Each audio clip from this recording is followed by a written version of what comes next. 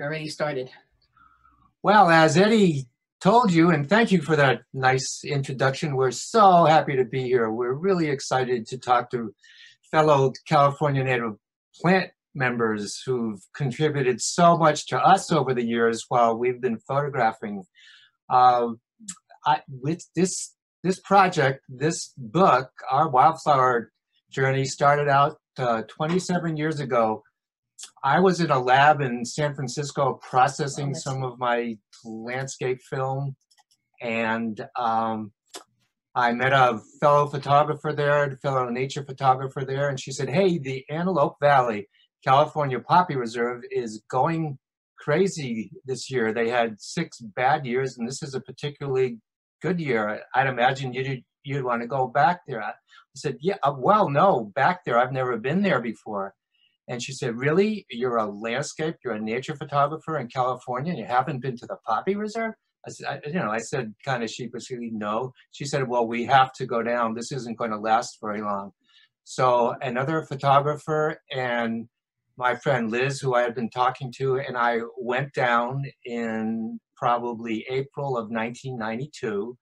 And when we got there, we saw this amazing, and I mean amazing bloom. And I hadn't been much of a wildflower photographer, so this was all new to me. When I saw this, I was just breathtaking. I couldn't believe there were so many beautiful flowers. So what made this bloom so unusual was the fact that there were these beautiful bird's eye gilia, these purple flowers scattered in with the California poppies. Normally, the whole area would have been just poppies, but because of whatever the weather conditions were, this was a really amazing bloom. So I called Nita that evening. I said, you really, really have to come down. You have to see this. This is maybe a once in a lifetime thing. So I photographed for I think the next day.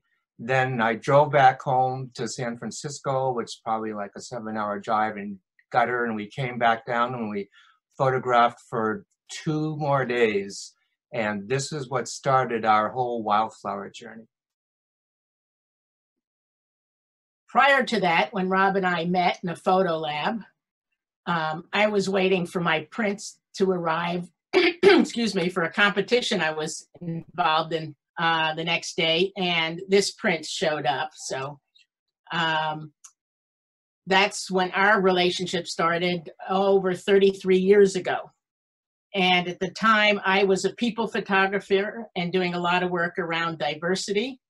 And this was an image from the Children of the Tenderloin project that I'd been working on.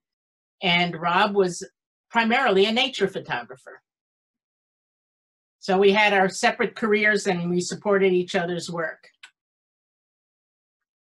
Over the years, 6 couples counselors later, we were still together, and we decided to start combining our efforts and start documenting wildflowers in California. And not only California, we were doing it throughout the West. So this project started as a project throughout the West. We had both grown up in New England, and New England didn't have flowers like California at all. And we were hooked.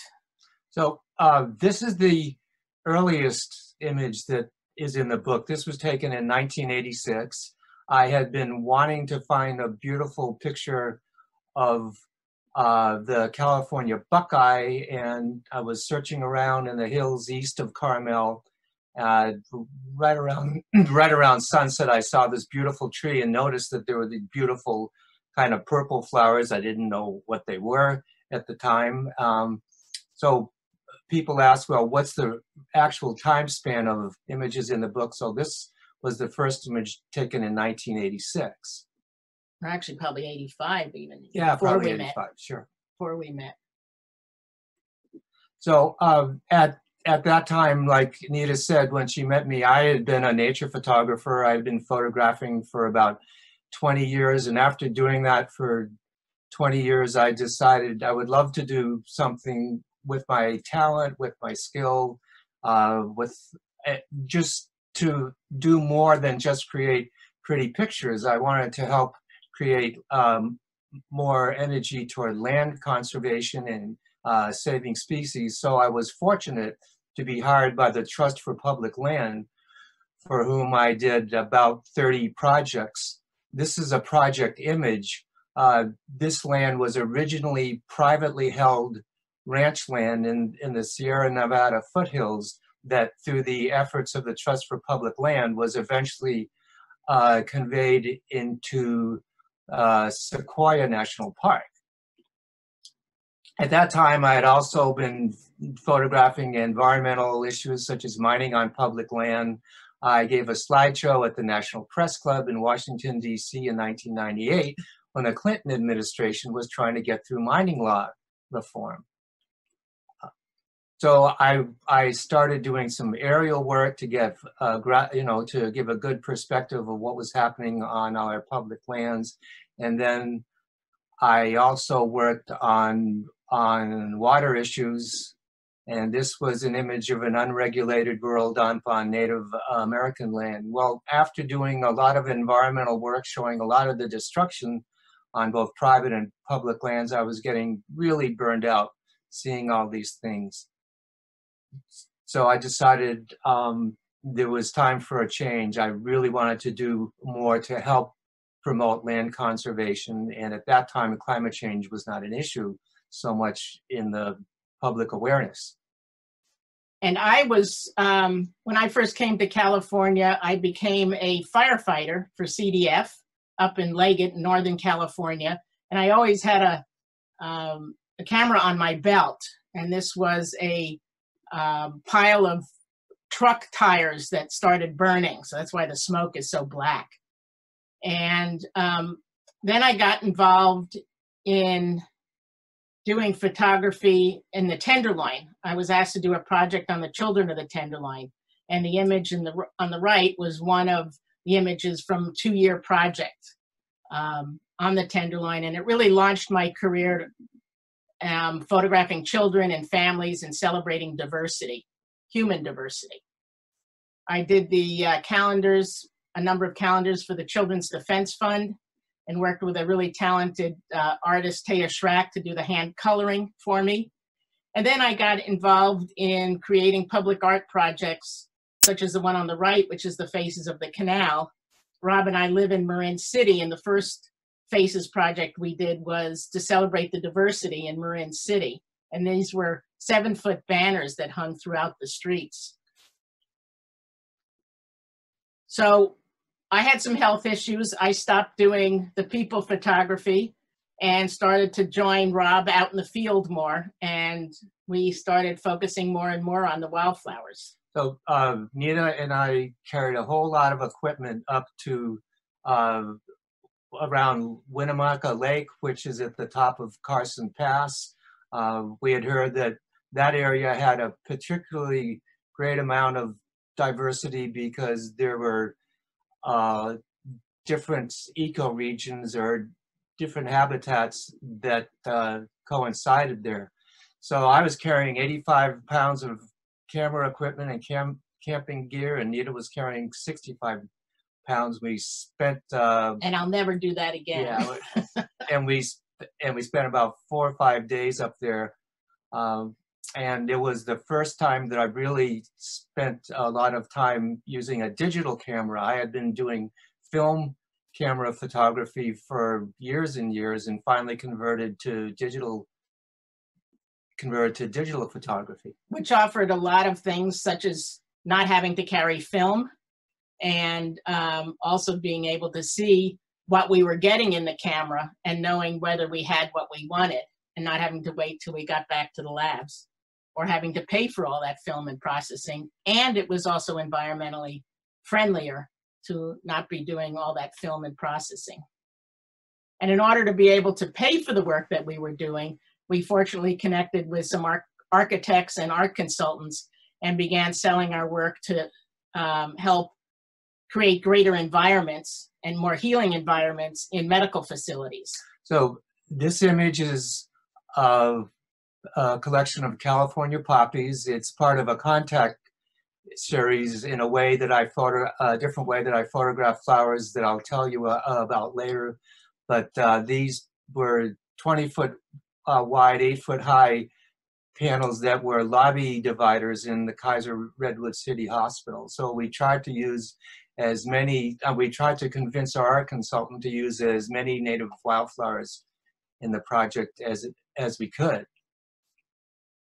And each floor was a different color, so it was a fun challenge to find the right plants. We also worked with in creating other healthcare art. When the flowers weren't out, we loved to go out and photograph birds. This is the Merced National Wildlife Refuge. And to just create art with another part of nature. This is Woodbridge near Sacramento. So one of the most frequent questions we get asked is, what was your most amazing wildflower bloom you've ever seen in photographing these flowers for 27 years? So we tell them that in 2003, above the town of Gorman, which is near Tejon Pass going over the Grapevine, there was a wildflower bloom that was about 1,000 feet high from where the freeway went through Peace Valley, Interstate 5, from the bottom of that canyon all the way to the top. It was 1,000 feet high and about a mile wide. It was just all flowers. And the biggest challenge, because it was so beautiful, was to settle on a composition, because everything was just beautiful. Everything was just mind-boggling. And this is a detail to give you a sense of the type of flowers that were making up these swatches of color. And we were able to get onto the other side of the freeway. There was public land on the other side. And so we had this wonderful vantage point across the freeway and could just see the whole hillside. So this on the bottom left is Hungry Valley State Vehicular Recreation Area. And on the other side is private land, which we're certainly hoping that someday will be protected. And Highway 5 goes between these two hills. So this was an image that was part of that series, and Nita convinced me to submit it to the BBC and British Museum of Natural History competition, Wildlife Photographer of the Year. They had a category for wild places, and I took put the equivalent of second place, and we went to London to get the award. I wanted to bring a bunch of images down, so we hurriedly threw together an on-demand copy of a book just filled with wildflowers, and that was what started the whole idea of actually collecting our images and putting them into some cohesive format in a coffee table book. So we just lucked out with the weather on this particular trip. We even had some snowflakes during this trip. It was a clearing storm, and so the dark gray clouds had these little openings of sunlight that moved across the hillsides, and it was really challenging to photograph because things were happening so quickly. And again, that was in the days of films. The other most beautiful experience we've had photographing flowers was in the Carrizo Plain in 2017. Anita can tell you about that. So this is the Tembler Mountains, and this is what we consider, you'll see why we consider this our second favorite over 27 years. And we drove in over the Tembler Mountains to get into the monument. This scene was on the other side in the Caliente Mountains, and we had just seen a few desert candles in the time we had ever been in the desert.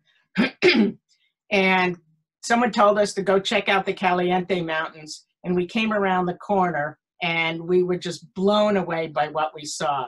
I mean, this is continuing to the right of us, it's continuing to the left of us. There were tens of thousands of desert candles, which are actually in the mustard family.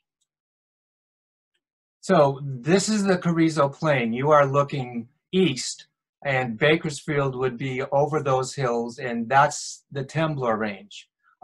Behind us, we are in the Caliente Range, and San Luis Obispo would be to our west. So that kind of orients you north and south and east and west. And you've heard a lot about Carrizo Plains and the Trump administration opening it up for drilling. And that's actually not in the flat part here. It's actually behind us on the other side of the mountains and to the south in the Coyama Valley. But it still shouldn't be happening. And this is a detail of some of what you're seeing in that yellow area down below. And this image Nita took with her iPhone over the course of photographing. We figured out that we used about 10 different cameras, from a film camera that you see, well, you'll see later, to a whole variety of digital cameras. So we have a section in the book called Behind the Scenes, because people like to know how we did our photographs. Because our botanical images, the close-up, looked like they were done in a studio, we like to explain how they're done. Every photograph of a flower is done out in the field with natural light, with the flowers safe and sound in the ground. And if we can't get to a flower, a good specimen, without doing some damage, we won't do it. So there are three types of close-up photography. The image in the upper left-hand corner, we put a solid black background, fabric behind the flower. Or a piece of plexiglass, black or white. Right. Now the next image down, you may be able to see there's Chinese houses with some texture. Well, there's a fabric in the background that I use to make some complementary folds to enhance the whole composition. I get tired of just these solid black or white backgrounds all the time, and I wanted to do something different. So if you look on the right-hand side, you see that image of alpine daisies is wrapped in white. So that's the second type of close-up photography we do. And that's called the wrap series, obviously, because it's wrapped in fabric.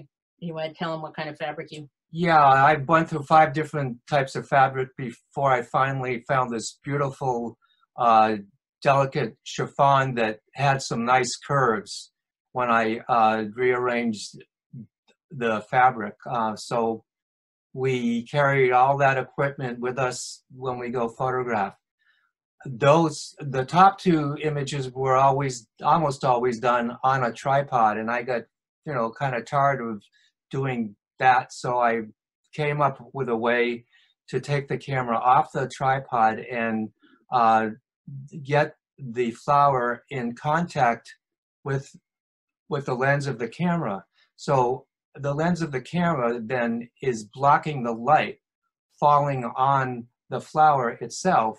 So the light from the background then is transmitted through the flower petals and gives you this nice translucent, gentle kind of ethereal effect for the flower. And that's a more spontaneous thing. It takes a lot of images because the flower is moving around. I'm very careful not to hurt the flower, but the flower moves around as I touch it, so it takes quite a few tries to get something really, really good. And I also want to let you know, we both photograph. I was a people photographer, didn't work with a tripod mostly, so when I would photograph, I often didn't use a tripod, which sometimes drove Rob crazy. But he is a Capricorn and has the patience and willingness to have the aching back. So often, even if I would find the flowers, he would set it up and we would work together to come up with the final composition, and often I would become the assistant holding reflectors or backgrounds, and we actually got pretty good at finding ways to have it all clip to things, so we had to hold on to as little as possible. So the average it takes for us, well, for me to do a close-up is probably about 20 to 40 minutes. The longest it took was this desert lily. Oops, going the wrong way, sorry.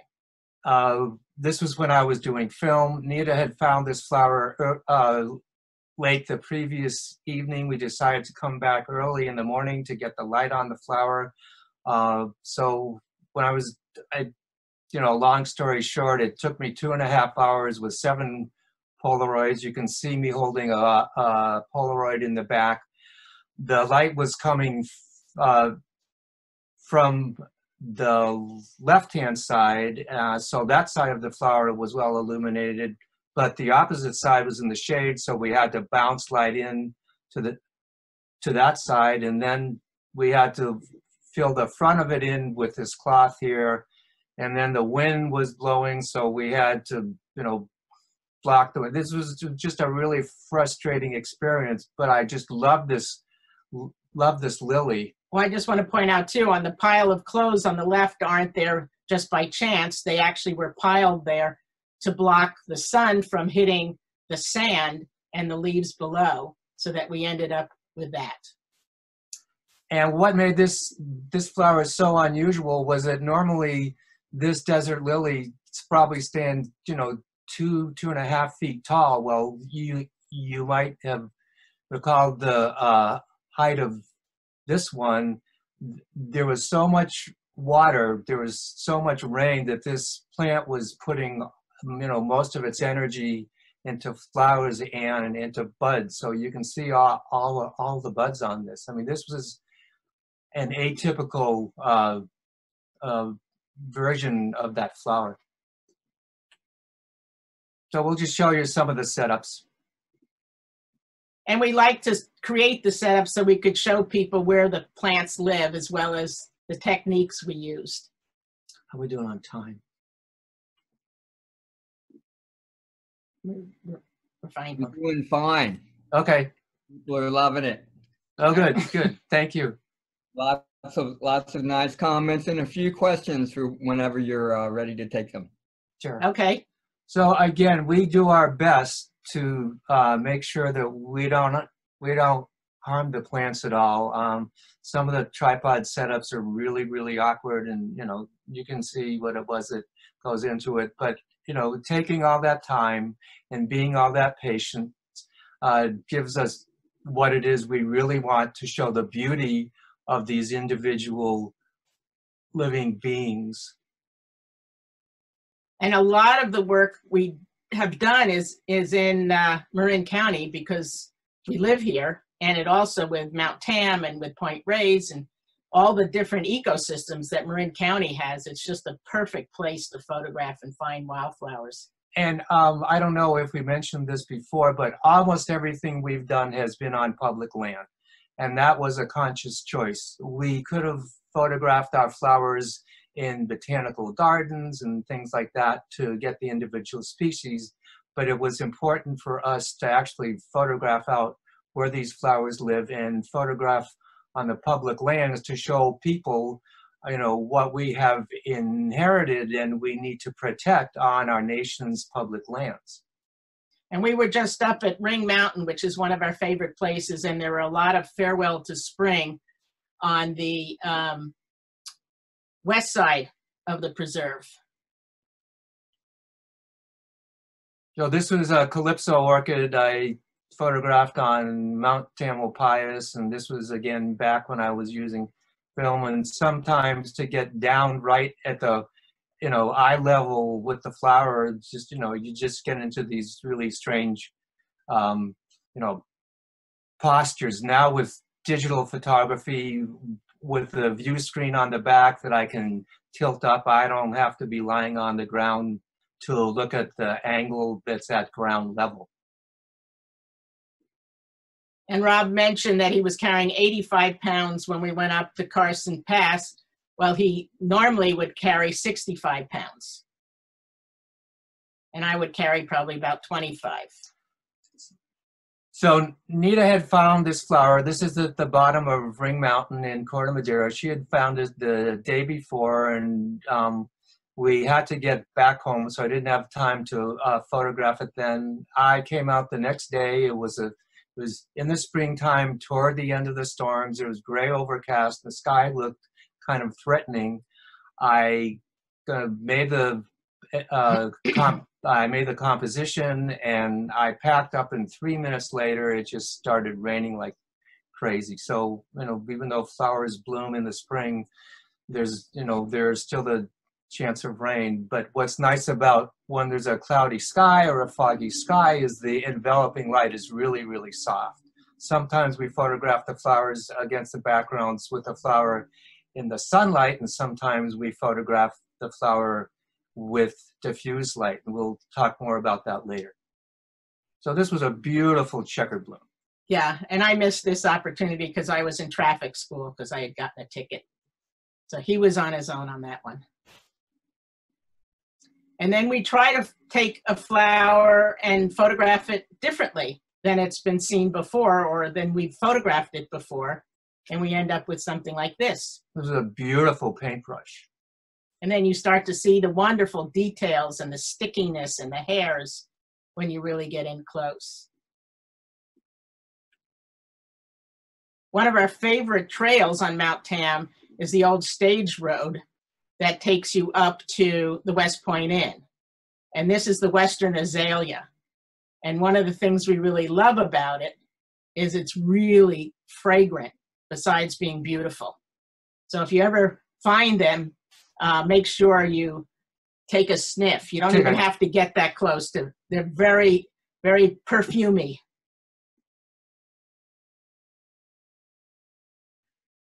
So this is all the way up by Quincy. So the whole variety of irises in the state. And as we've said before, we work with natural light. We don't work with strobes. And we found that it gives us more variety. And again, another wrapped version with a thicker fabric. With a chiffon, if you have the slightest breeze, it will blow away. So that can be really challenging. That's why we had all these rocks on this fabric. We hiked up to Morgan Pass on the east side of the Sierra, above the Mosquito Lake. Yeah, and found this beautiful alpine daisy.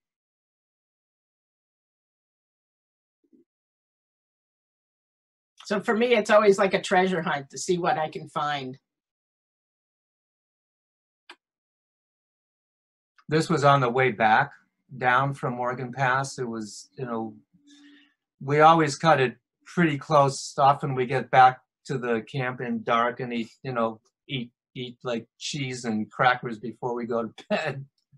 There's always another cook. We never cook. We never have time to cook. There's always another flower to photograph. This is on Ring Mountain. So one of our favorite spots in Marin County. So this is a contact series flower, and this was done out in Point Reyes.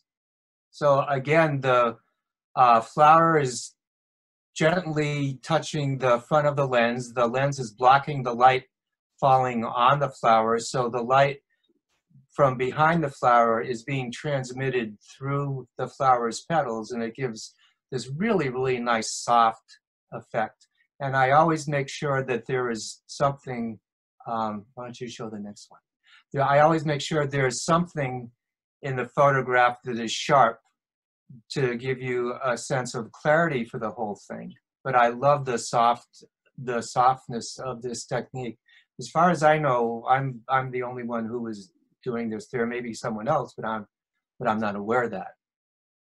And as Rob mentioned before, sometimes we'll photograph a flower with direct sunlight on it, And then other times we'll use a diffuser. Again, this is Ring Mountain again, later in the season. And you soften the light. So I can show you again, this is softer light. This is with sunlight. It's got a very different feel to it. And one's not better than the other. It really depends on what works for that particular flower. So I mentioned earlier that it takes us from 20 to 40 minutes and sometimes longer. So when we've got all these options for lighting, you know, we'll do things under multiple lighting situations, take them back home and then edit them and find out which one we really want to select, if it's for book publication or for printing. And people always say, well, you know, how much Photoshop work do you do? Well, was it Photoshop? Yeah, was it Photoshop? Everything is Photoshop. We take raw capture. It's all the data that the camera sensor sees. And in this instance, we were photographing in the shade. So the camera sensor picks up the exact color of the light that is falling on the scene. In the shade, the sky, which is blue, is the only source of illumination. So it puts a blue cast on the whole scene, and that's what the camera sensor sees. The camera sensor also gives us a very, very low contrast image. So it's not what our perception was when we were in that location. So this is what the camera sensor saw, and our eyes correct for this blue light. So when you see somebody in the shade, you don't see them as blue. You see them as neutral light.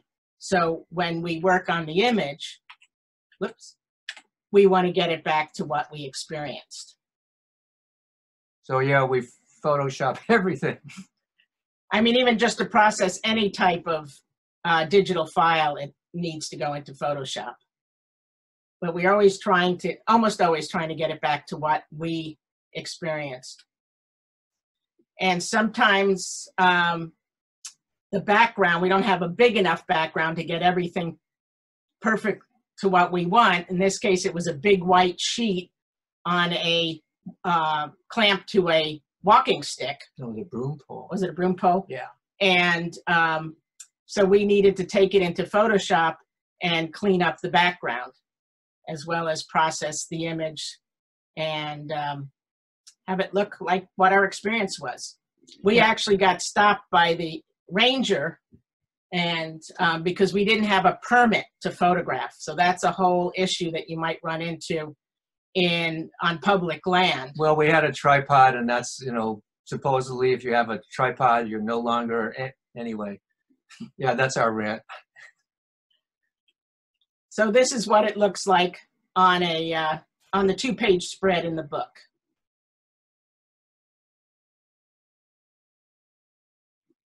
Now, this was a really interesting buckeye to photograph on the east side of the Sierra. This was right by the side of the road, and it was really, really, really windy.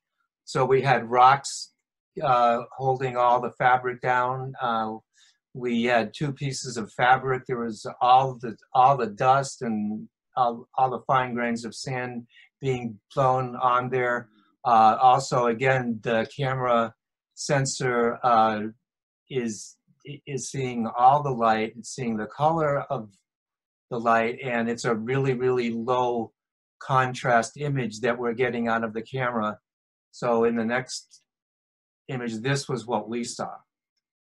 So we take it into Photoshop and we clean up the background and we bring back up the saturation and the color that we experienced. And again, this is what it looks like in the 2-page spread.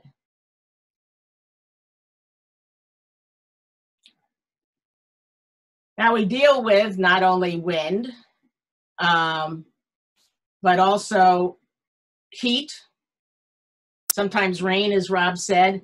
And in this case, in Utah, we were dealing with the no-see-ums, and we were being attacked by insects. I'm actually wearing a clean pair of underwear of my underpants over my head to keep the no-see-ums out of my ears, as well as bandanas, and trying to tie off everything we could. Unfortunately, Rob wasn't as successful at keeping them off him, and he had over 200 bites. After days of photographing, and they drove in me Capitol crazy. Reef area. Go to bed at night and you itch like crazy. So it's not easy work, but we love doing it. So I wanted to talk a little bit about how I mentioned earlier that we had started the project photographing wildflowers throughout the West. And California was a particular interest because it was our local state and it was so diverse, but we were still going throughout the West. And we met Joan Jasper, who worked at the San Francisco Main Library up at the West Point Inn, and we told her about our project.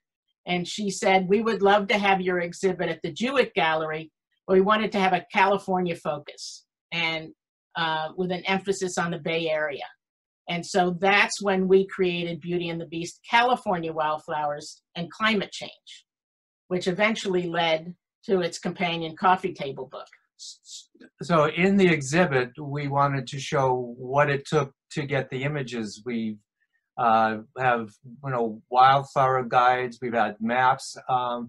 One of the things that made photographing these close-ups on the ground so bearable was we found a pair of knee pads from a company called Ergodyne, who donated them, and thank you very, very much. I wore these knee pads, and it was like kneeling in really firm jello. So I could be on my knees photographing a flower for 20 minutes at a time, and not 45 minutes, and not hurt my knees either short term or long term. And the other organization we want to thank that helped us was Think Tank. I have a waist pouch series of pouches on my belt that carried all my camera equipment, so I could carry a backpack that had all our lighting equipment on. So Think Tank donated all the individual pouches I used to carry all the camera equipment that I carried. So thank you, Think Tank. And Ergodyne is ERGODYNE. And even if you're not interested in photographing, they're great for gardening too. And then another thing that I take when we go out is a pair of binoculars. I mean, sometimes I use them for birds, but I actually use them for finding flowers because I can see a color on a hillside and I'll want to know what kind of flower it is. And binoculars are really good for that. Nita's got these really incredible eyes. I mean, I think I see a lot. I see everything. I've been photographing for, 40, 50 years, but she has the ability to discern subtle colors that, sometimes I just don't. So she'll see something off in the distance and say, wow, look there's a red flower over there. We should go check it out. And I'm where? So she'll walk me right up to it. Oh, okay. So it's really a collaborative process to get these flowers, not only finding them, but helping with the lighting. And, I look at something, a composition, and I look at it and I think it's done and it's fine. She'll say, well, why don't you look at it this way? So, okay, so I'll change the tripod and go through the whole thing. And occasionally her composition is better than mine. So I'm grateful to have her. And also I wanted to mention with this exhibit is that it is a traveling exhibit now. It's been seen by over 45,000 people. Actually half of it, 52 images. And we just found out that it's going to the San Diego Natural History Museum. They're creating their own personal or customized large print version. And we have a phone conversation with them next week, and we'll find out. It was supposed to open in September. We're not sure exactly when it's going to open, but it'll be there for almost a year. So keep your ears out for that, especially if you're down in the San Diego area. And we're really excited about that. Oops, wrong way. So when we wanted to put this book together, we wanted to celebrate the diversity, the biodiversity, but we also wanted to create a collection of voices, of diverse voices for the wildflowers, people who would become a voice for wildflowers to accompanying our images. And Peter Raven, many of you may have heard of him. He's in the upper left corner, wrote our foreword and the short essay about the origin of California's flowers. So we have 16 authors who wrote 18 short stories about their relationship to either public lands, the nature, flowers, and for example, Jose Gonzalez, who's next to Peter, he wrote the story about connecting to nature. So the authors tell the wildflowers story. I wanted to have a book that was more than just a collection of beautiful wildflower images and wildflower landscapes. We really wanted to give the wildflowers a voice, and we changed the original name of the book, which was Impressions of Spring, a voice for wildflowers of the West on our public lands, to the title we have now, which is Beauty and the Beast, California Wildflowers and Climate Change, because during the 27 years of photographing, climate change became more and more of an issue. So we wanted to include that in the whole wildflower story. So we have a wonderful short story by Ryan Burnett from Point Blue Conservation, who talks about talks about the epic migration of the Rufous hummingbird. We'll talk about that. So it's a very collaborative project. We worked with about a dozen organizations and universities to help us put the written material together for this book. And the California Native Plant Society, with whom you may know we co-published, help us with a grant to help with paying for the publication of the book. So the book was divided into 3 separate sections. We wanted to have some continuity with the flowers and the essay and the short stories. And so our book designer, Laura Lovett, who is a CNPS member in the Marin chapter, designed our book, and she decided that an appropriate way to divide the book was 3 separate sections: the gift of beauty, the human connection, and ensuring the future. That section is about giving people ideas of how to take action, because the book is all about inspiring hope and action. Yeah, our purpose, our intention, and our goal is to attract people to the beauty of the flowers and get them to read the short stories to hopefully inspire some hope and action with respect to, climate change, land conservation, and species extinction.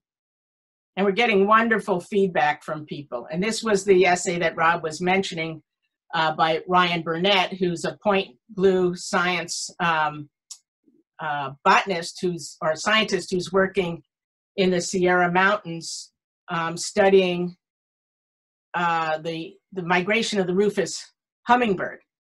And they migrate from Mexico all the way through California up to Alaska.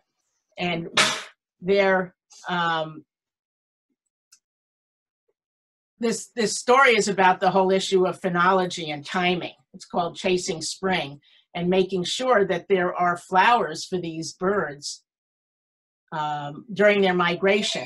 And, oops, would you like to turn that off, please? And one of the problems is that with climate change, that's changing and is interrupting their ability to have food throughout their migration. And so this image of the hummingbird was probably the most fortunate serendipitous image in all the 27 years of photographing the flowers. We had set the whole setup up just to get this beautiful scarlet fritillary. And which was what, about 3-4 feet off the ground? yeah, it's about 3 feet off the ground. There was a slight breeze. So I had to have a really fast shutter speed to stop the movement of the flower. And I happened to have the right exposure, the right shutter speed, the right framing. I was looking through the viewfinder. I had my finger on the remote release, and this bird flew in. I got 2 frames, and the bird was gone. And I showed Nita, and I said, God, look at this. I mean, we couldn't plan for this. So hopefully, maybe to get it again, we waited there for another 20 minutes and hoped the bird would show up, and it didn't. So this is, like I said, this is the luckiest photograph I've had in 27 years. I'm so grateful for this little bird that flew in and made the photograph for me. Thank you. So just quickly, these are some of the items that are in the book. This is the National Wildlife Federation's story about pollinators and how diverse they are and how important they are. I'll go back. One of what? Can I add something? Absolutely. Thank you. This is another instance where we were photographing out someplace and came across this beautiful flower, and there was a beautiful butterfly on it. The butterfly wasn't distracted by me putting up the black background there. It just you know, it was just another, yeah, it was just another fortunate experience with something living and moving. And then we have, the desert is one of our favorite places to photograph. So we asked Susan Twite, who's a nature writer, to write a story about the 5 deserts. Most people don't know there are 5 deserts in California, and 25% of the landmass in California is considered desert. So it's our favorite place to photograph because there's so much biodiversity there. You can see the geology. Robin Wall Kimmerer, many of you may know of her through her book Sweetgrass, Braiding Sweetgrass, wrote this wonderful story about taking her students out into the field and about the naming of wildflowers, from Linnaeus, who created the scientific taxonomy, to her grandmother's names for the wild strawberry, and now what's happening with DNA renaming again. And Wendy Takuda wrote a wonderful story, very funny story, about Zen and the art of pulling broom, and how she just loves the work out in the field, transforming in areas that have been badly invaded by invasive species back to the natural habitats. So a lot of it is on volunteering and the joys of volunteering. And then also talking to children about climate change without scaring them, by Amber Paris. And this is a candy flower that Rob photographed at Point Reyes, and we thought it was appropriate to put it in this section. Yeah, we hadn't come across that flower. I came across it late when we were putting everything in the book, and I said this thing just had to go in there. It's such an unusual iridescent flower. So there's seed saving with Genevieve Arnold from the Theodore Payne Foundation. And then we have a section in the book on wildfires and the flower recoveries that happen after wildfires.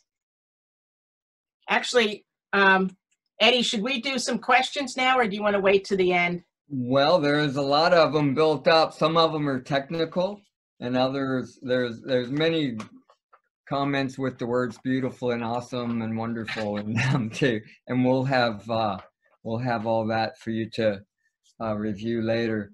Okay. There's sort of some of them are about, you know, your camera work, Like, do you ever do focus stacking?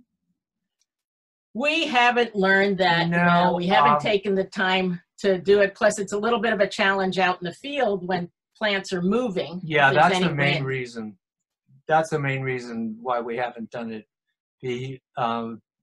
Yeah, it's a whole technical thing. I thought about it. I bought some focusing rails and I played with it a little bit, and it just, I've got a 42 megapixel Sony A7R III camera that lets me back up a bit and get more in focus. I use a Canon 50 millimeter macro lens that I've used forever. I can get really good depth of field, so I don't need the focus stacking so much.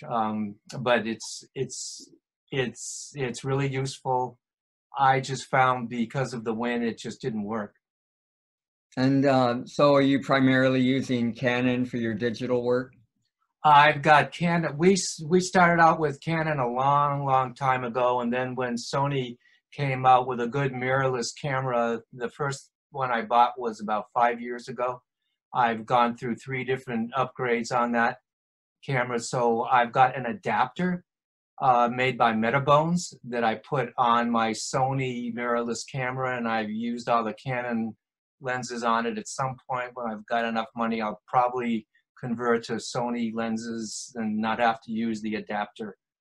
But right now, Canon glass and Sony camera. Okay, and then more on the conservation side of things. What are the most drastic environmental and climate changes that you've seen over the years? And what regions have you seen the most changes in? Well, the book isn't so much about documenting But what have we seen? Changes, but what we've seen, I think some of the worst things we've seen are the invasive grasses. I mean, you look at Marin County and you see, how much of it is wild oats that was formerly native grasslands that the Native Americans burned.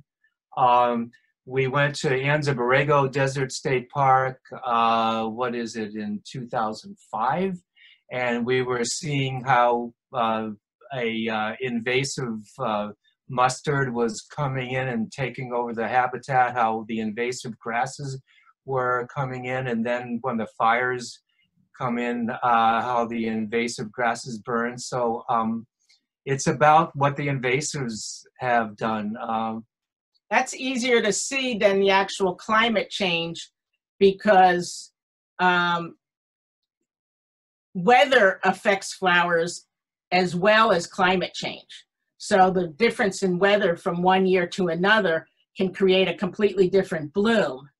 And you can't say it's necessarily climate change, but what we do know, it's the people who are doing the research who have been able to tell us what's going on. And the concerns, especially up in the mountains, is as the mountains get warmer, the plants and animals that can't handle the heat only have so far to go before they run out of soil or they run out of a habitat they can live in. So that's one of the areas where climate change is really affecting the mountain habitats. Yeah, we were photographing in Mount Rainier, and we were talking to a ranger there, and he was saying that as climate change is happening, some of these meadows are drying out. And I imagine it's not just restricted to the Cascades or the Sierra, it's probably globally, that as these meadows dry out, that more of the native shrubs and more of the trees are invading these meadows, because the roots of these shrubs and trees that normally couldn't tolerate a high moisture content in the soil, because of the lower moisture content in the soil, now the environment is more conducive for shrubs and trees. So some of these beautiful meadows are going to be disappearing. Right. Oh, yeah. That we wildly concur here, even in the urban areas. Our number one problems are the invasives, for sure. Yeah. But can I just jump in here, Eddie, for a second? Sure. These images that I'm going through right now, Lake County and Southern California, show what happens when the canopy opens up after a burn and the flowers are able to get a lot more sun, and the ash becomes a fertilizer. So Yeah. you can have amazing wildflower blooms after flowers just like 6 months later. All these geophytes, all these bulb plants like the lilies and things are, now are blooming where they weren't blooming there before. So this meadow was completely burned. It was completely charred. But this is what happened the following spring. Everything came back, and there's just these beautiful displays of flowers. This was around Lake County. It wasn't public land. This is Butts Canyon Road, for any of you who know where that area is. But again, this was all burned. We were in Pepperwood Preserve. This whole area was burned. I, gingerly walked through and, stepped mainly on where the invasive grasses were to get to these California poppies. You can see how the trees were burned back there. I looked in the soil beneath me, and it was all charred. So it's just amazing to see what came back after the fires had been there. And this is the Tubbs fire, which burned a lot of the buildings and killed a lot of people in Santa Rosa. So this is a scarlet monkey flower in the Cleveland National Forest way down south. After the burn, Nita found these two flowers nestled together in the Pepperwood Preserve, so we photographed it this way. I didn't arrange the flowers at all. It was just, something Nita found. And then quickly, we're going to go through some of our desert images. This is Death Valley during one of the super blooms. I love the desert, and especially after the sun is set, you have this beautiful soft twilight, this kind of a little bit of cool light. And so it puts a different softness on the scene. I was just really fascinated by these desert sunflowers that were growing right out of the rocks. This is Nita in Death Valley. This was a beautiful broom rake that was right in that area where Nita was photographing.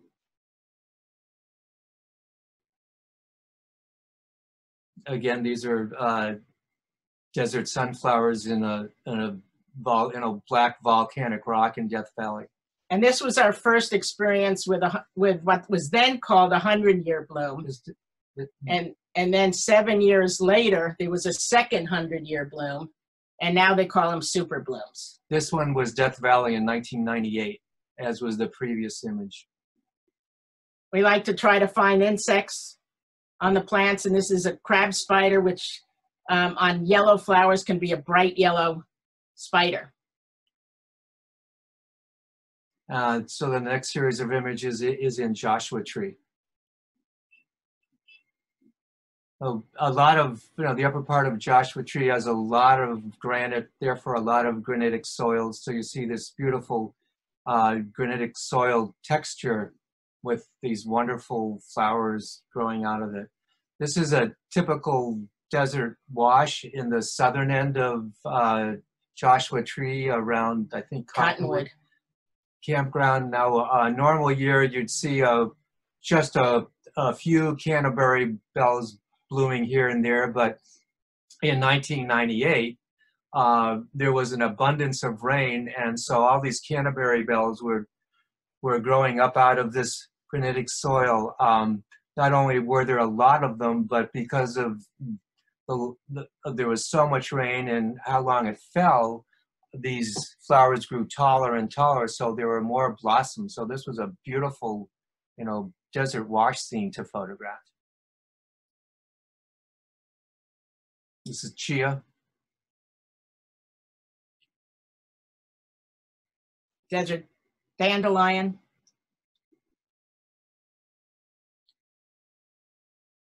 And then you have to, when you're photographing flowers, sometimes you have to watch as to whether they close up at night. And this one happens to start closing up early. We wanted to photograph a different one in Death Valley and found it was actually closing at 3 o'clock in the afternoon, which was quite early. And sometimes they'll actually turn towards our reflectors. And this is Anza Borrego Desert State Park. during another super bloom in the southern part of the park.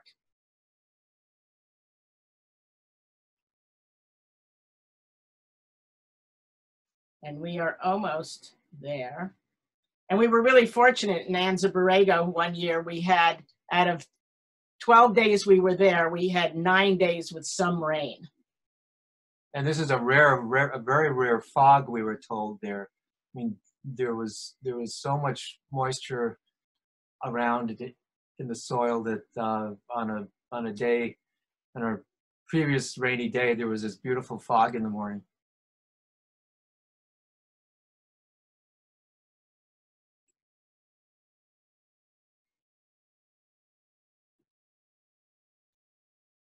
And then back to Antelope Valley, California Poppy Reserve, where it all started. And those are the San Gabriel Mountains in the background. Wow, this is some serious eye candy.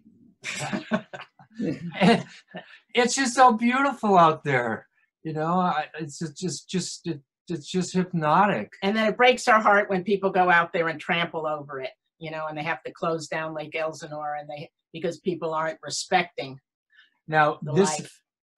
This is one example of a flower that we photographed out of the state, but it is, you know, this species is found in the state. So there are maybe 5 or 6 images in the book, 5 or 6 flowers in the book that were photographed in, you know, Washington, Oregon, Utah, Nevada, Colorado, that, you know, whose species live in the state. So we felt comfortable putting them in because we didn't have those flowers. We never found the flowers here. And so I'm just going to go through a number of 2-page spreads. We're almost at the end here. And this is a wall of serpentine rock, a lot of which is also found. That was in the foothills. It's also found a lot in Marin County, especially on Mount Tam. Table Mountain, which is another one of our favorite areas near Chico. The flower on the left is the mountain lady slipper. It's an orchid, and we actually drove 150 miles when somebody told us it was there and they could show us where it was. The flower on the right is the pasque flower that we photographed in Mount Rainier, but it lives here.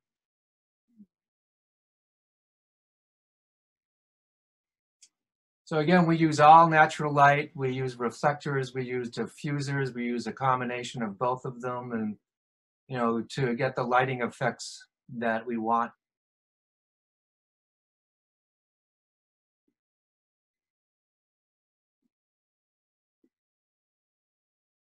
The flower on the left is the Tiburon Mariposa lily, the pear, and that only grows on Ring Mountain, and it's the only place in the world that that plant grows, and that was one of the main reasons that that whole area was protected.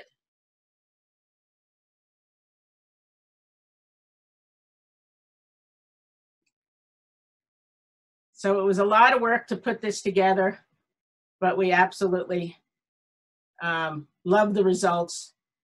And one of the things we wanted to do with the book too is, since there was a lot of terminology people might not be familiar with, and we wanted to be an educational book, is we created a glossary and also 2 indices. So there's a plant indice by name and then also by location. So if you want to know what's on Mount Tamalpais, you can go into the location indices and take a look. And again, one of the reasons we did this book, this is a great quote by David Brower. Would you like to read it? Truth and beauty can still win battles. We need more art, more passion, and more wit in defense of the earth. And you know, more art is what we tried to do. And the passion is obvious. Oh, thank you. Oh, thank you. So we have the regular edition book, which you saw the cover at the beginning, and then we also have a limited edition book, which comes in a special clamshell box and a cloth-covered book, each with a photograph on the cover. And if you get the regular edition book, if you peel back and look under the dust jacket, the paper cover of the book, you will see this beautiful poppy on the case wrap or the cover of the book. And Laura Lovett, who we mentioned before, our book designer, came up with this beautiful idea for the hard cover for the book. So we want to thank all of you who hung in there. Yeah. It took us a little longer than we expected, but The joy.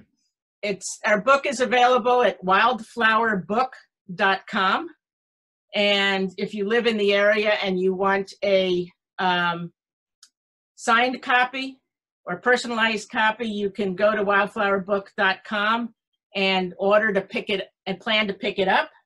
And we can do a safe transfer of a book to you. And we'll personalize it for you. We'll put your name down there and tell you how much we're grateful for everything you do to protect nature's beauty and California's wildflowers. You're getting lots of gratitude online here, by the way. Oh, great. Thank you. So I'm going to take off the sharing, I think. Can I do that?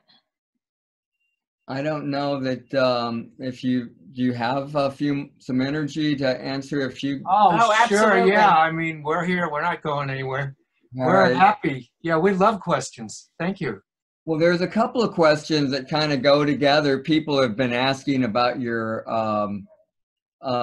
any reference books you might for photo editing or wildlife photography or beginning phone camera photography, and if you have any tips on the iPhone. All those sort of are in the same neck of the woods.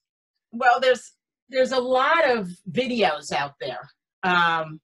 We don't have a lot of experience using the phone. I'm so focused on using the camera because it gives me such great resolution, and then there's so much more I can do with a raw file. I know some smartphones now you can have you can choose to capture the image in a raw file format, and that's a whole nother conversation what that means. But what there are a lot of videos that you can go online and do a search for iPhone photography, or how to take photographs of flowers with your iPhone. Or a lot of the local libraries, at least ours in Marin, have a connection with lynda.com. And lynda.com has videos to learn everything. And you can actually, it's normally a subscription, but through the libraries, you can actually go and watch the videos for free.